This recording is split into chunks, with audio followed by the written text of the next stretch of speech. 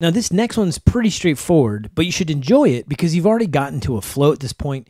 You've got a really big set of test cases, and so you should be able to have a little fun to experiment on how you write tests, for example. Let's start improving our testing skills and writing skills instead of doing all this imperative stuff. Let's think more functional. Let's think in pipelines, right? RxJS or Compose, promise chains, right? So we're going to take this null insertions. We're going to literally copy the requirement so I don't have to think about like what the actual wording of it is. And we're going to copy and paste it. Copy pasta, TDD, because I'm lazy. And we'll paste inside the quotes here. And no more letting in. No more. We're done.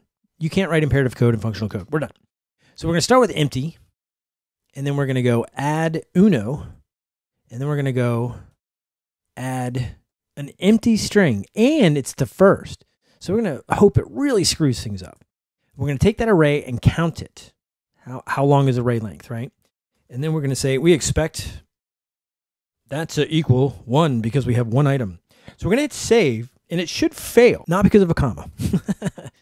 It should fail because it's expecting 2 items because it allows blanks. So let's go fix blanks. This one's pretty straightforward. It could be done, more functional or better, but again, minimum amount of code to make the test pass, not the minimum amount of awesome looking tests. So we're going to say if item equals an empty string, then return the array, right? Else you can do the good stuff. Save. Oh, and our test passed. Fantastic. And if you want to be paranoid, change it to 4 just to see it fail. And it's like, no, dude, it's 1. So that's how you can get rid of duplicates.